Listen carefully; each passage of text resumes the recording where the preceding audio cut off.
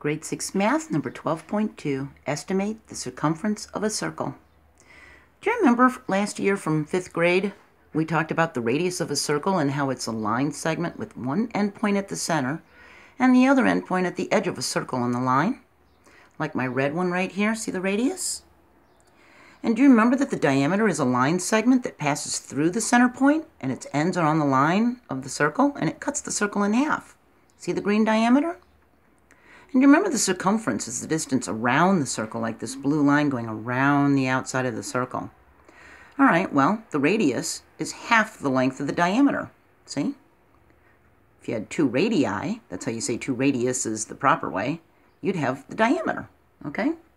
Well, we can use a ruler and a piece of string to estimate the circumference of a circle, the outside measure around the circle. You use the compass to draw the circle. You could even use the lid of a plastic bowl, couldn't you? Or a bowl.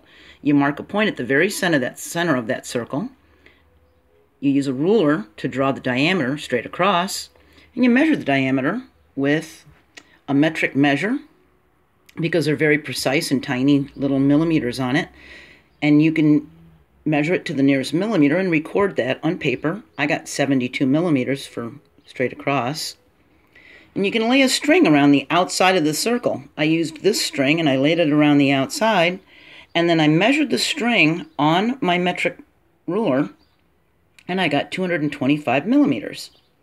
You can use a calculator to divide the circumference measure by the diameter, and I recorded the result. 225 millimeters divided by 72 millimeters is about 3.125. So the length of the circumference going all the way around the circle is about 3 times the diameter. See? This was the length of the string. This was my diameter. And when I divided the diameter into the length of my string, I got 3.125. So it was about 3 times around. So finding the diameter of a circle, we take the measure of the radius, this one's 2 inches, and we double it to make a diameter measure, which would be 4 inches. We multiply that by 3 to get our estimate, and our estimated circumference of this orange circle is 12 inches. Now that's less than the actual circumference because we know from what we did that it's a little bit more than 3 times around. It's 3 with a decimal. We're going to talk about that in the next video. So for estimating, you just take the radius and you multiply it by 2 to get the diameter. Then you multiply that by 3 and you have an estimated circumference. The diameter of the Big Ben clock is 23 feet.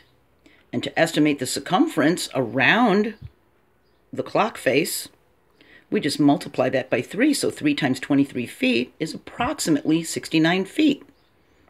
See? That's a pretty big clock. So remember, the circumference is this orange line around. The diameter cuts the circle in half. And the radius is half the diameter. So if it said the radius is 10 centimeters, we could double that to 20 to get the diameter and triple the diameter to 60 to get an estimated circumference.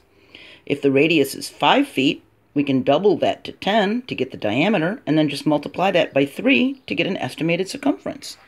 It's good for working out in your garden and stuff. If you're trying to find how much fencing is the circumference of your garden, just find out what the radius is, double it, find the diameter, multiply that by 3, and you'll know how much fencing you need.